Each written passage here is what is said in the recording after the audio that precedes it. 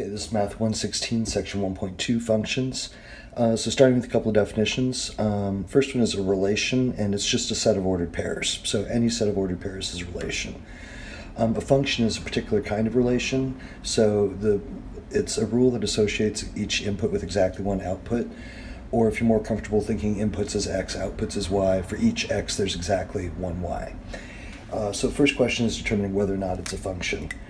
And so looking at this one, when x is 1, y is 2, when x is 3, y is 3, when x is 5, y is 3, you might pause there and kind of go, does that make it a function or not? Well, when x is 3, y is only 3, when x is 5, y is only 3. So we can have repeats in y, and that's just fine. It's when we see repeats in x that's going to be a problem. And then when the input's 7, the output's 5. So this one we would say, yes, that is a function. Here on this one, when x is 3, it could be 3 or 4. So there's two different y values for that given x value. So for that we would say no, it's not a function. Same idea except from a graph, and we'll use the vertical line test to determine if something's a function. So if any vertical line drawn would intersect the curve more than once, then the graph does not represent a function. So basically, if I can draw a vertical line anywhere I want and I only hit the graph one time, it's a function. But if I draw, so this would be yes, that one is a function. Here, if I draw a vertical line, I hit the graph twice. So for this given x, when x is 1, there's a value up here just below 3, and there's one down here just above -3, that are both two different y values for that given x. So this would be no, not a function. So if it intersects more than once, not a function. If it only hits once, then it is a function. Okay, so then we pick up function notation, and that's this f of x. Hopefully you've seen this before, but if this is your first time, f of x is kind of like the new y. This x, when something replaces it, like in this case, where it's f of 0, what that means is let x equal 0. Whatever is in here is what's getting plugged into the function. So here we're supposed to find f of 0, so in other words, when x is 0, so f of 0 equals 6 times 0 squared minus 4, so we're just substituting in 0. So f of 0 equals -4. So sort of old school, when x is 0, then y is -4 is what that means. Same thing, but with a fraction, which just makes the math a little worse. So this would equal 6 and then -5/2 squared minus 4. So that would be 6, -5 times -5 would be 25, and 2 times 2 would be 4. And then here I can reduce that 6 and the 4 a little bit, so I think I will. So now it's 3 times 25 over 2, so I'm just knocking a 2 out of both, minus 4. And I think there, since I can see I'm about to have a denominator of 2 coming up, I'll get my common denominator going and do 2 halves. So 3 times 25 is 75 halves, minus 4 times 2 would be 8 halves. And then 75 minus 8 is 67 halves. So that's what f of -5 halves would equal.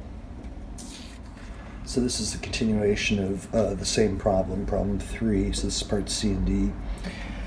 So now it's f of x plus h, which just means everywhere there used to be an x, we're going to put a x plus h. So this would look like 6 and then x plus h instead of x squared minus 4. Doesn't matter what's in the parentheses. If it's f of smiley face, you get 6 smiley face squared. So whatever's in these parentheses goes in for x. And then this will just expand out. So the x plus h, let me show that once, and then we'll run into it a few more times, and I'll just do it in my head after this example. But it goes x times x, x squared, and then the outside we get plus xh. On the inside we get another plus hx, but that's the same thing as xh. H times h for h squared. So that will be x squared. And I have one of these and one of these, so that makes 2 xh's, and this is a term that often gets lost because people kind of do the fake distribute FOIL, which is not real math. So this is what this is going to come out to. So now we have 6 times that minus 4. So I'll run the 6 through and get 6x squared plus 12x h plus 6h squared minus 4. This next one is something called the difference quotient, and when you get to next quarter, this will end up being the definition of derivatives. For this quarter, we're still just kind of treating it as an exercise in function notation. So we just actually found f of x plus h for this part. So I'm just going to copy this down because that's that part right there, f of x plus h. So that's this.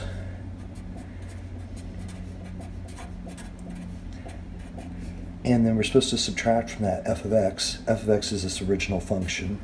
So that'll be minus 6x squared minus 4. And then divide all of that by h.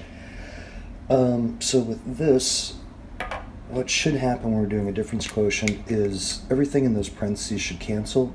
So I have 6x squared, and there'll be minus 6x squared there. And I have minus 4 minus negative 4, so that'd be plus 4. So all that stuff drops out. And then the second thing that should happen is this h should divide in. So 12xh plus 6h squared over h is what's left. And then dividing the h in so it knocks out with both, we'd have 12x plus 6h.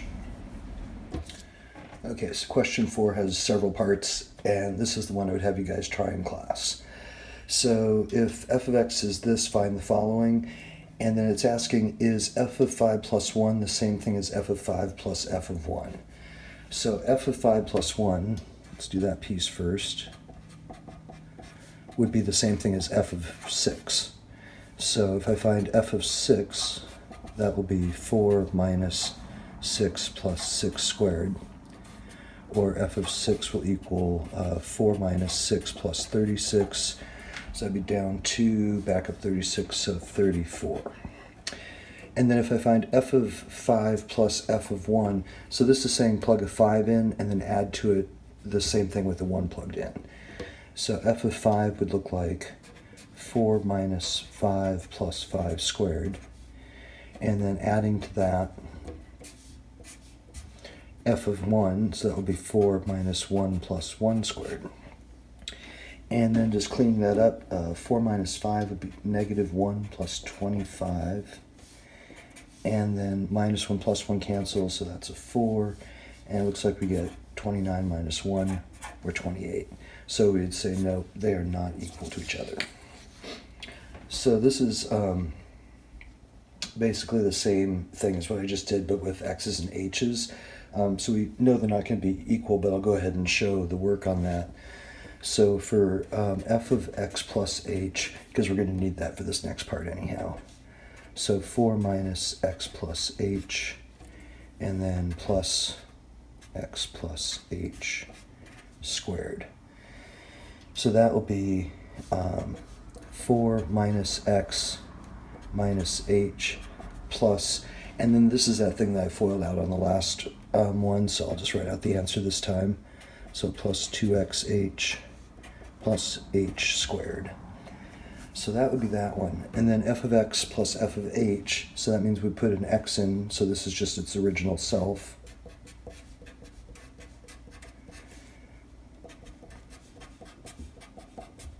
And then we add to that the same thing evaluated at h. So it'll be 4 minus h plus h squared.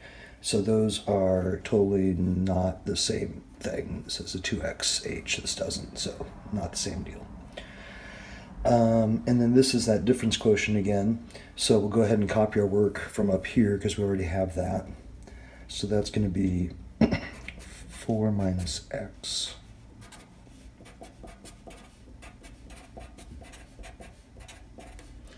and then we're going to subtract from that f of x. Again, that should all cancel if all goes well, over h. So we have 4 minus 4, so that's gone. We have negative x minus a negative x, so that would become plus x, so that's gone. And then we have x squared minus x squared, so that's gone.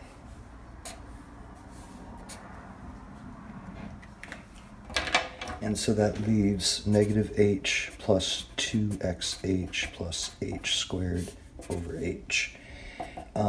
h goes into h once, so careful not to just cancel that. It's a negative 1, and then plus 2x plus h. So number 5, I'd also have you try. This time there's nothing replacing the x, so it just means we're doing the algebra with these two functions. So f is 4x, g is x to the 6th. So this one's telling us to f minus g, so to subtract g from f. So we just take the 4x, which is f, and this right here, this means the same thing as f of x minus g of x. It's just a shorter way of writing it, and so those are identical to each other. So f of x is 4x minus g of x is x to the 6th, and that's it. That's as far as we can go. B is f times g, so 4x times x to the 6th, and that's a little invisible 1, so 1 plus 6, that would make 4x to the 7th. And then C is f over g, so 4x up top and x to the 6th down below. And then I can reduce a factor of x out, so it's going to make it 4 over x to the 5th. Okay, and then the last topic in this section is composite functions. So we have two different notations. This f, it kind of looks like a degree symbol, g of x, or f of g of x with the parentheses. What this means is if we're evaluating something f of g of x, we're going to put g of x into f. So in the directions here, I gave a little example of a setup that if we're finding f of g of x, we're taking this piece and plugging it in for these x's. Let's see it with an example. Again, we got these two different notations. I think the book tends to use f open dot g of x more than this one. I like this one better. I think it makes more sense, but you can think of it either way. So here, f is going to be evaluated at g. So f is this function, g is this function. So that means we're going to put this in for that x right there. So in other words, we're finding f of 1 minus 3x. So this is going in here, and we get 1 minus 3x minus 2 to the 5th. So this is g of x inserted for that x. And then just cleaning that up a little bit, I would have negative 3x, 1 minus 2 would make minus 1, and to the 5th. So this one is the reverse. It's g of f of x. So that means we're going to evaluate g at f of x, which is x minus 2 to the 5th. So that's going to go into this one's x's. So that would look like 1 minus 3, x minus 2 to the 5th. And we don't want to expand that out, so that's as far as we would go. Okay, these are the ones I'd have you try. So first, f of g of x. So g is going into f. So that would equal 1 minus 4x minus 1 cubed. And then 1 minus 1, so that would cancel, leaving us just negative 4x cubed. And then that could be cleaned up a little bit. Negative 4 cubed would be negative 64, and then x cubed. The next one is g of f. So this time f is going to go into g. So that will look like 1 minus 4, because that's our g, and then x is next, so that becomes f of x plugging into that x. And that, as far as we'll take that one, because this would actually be a FOIL, so we don't need to clean it up. And then last question is, does f of x equal f squared of x? So do these like multiply and become a squared? So we'll try one of each and figure it out. So f of x would mean f of x is going into itself. So that would be x minus 1 cubed minus 1 cubed. So we're substituting this in for its own x. So that would be f evaluated at f of x. F of x squared, that would be x minus 1 cubed, and then times x minus 1 cubed.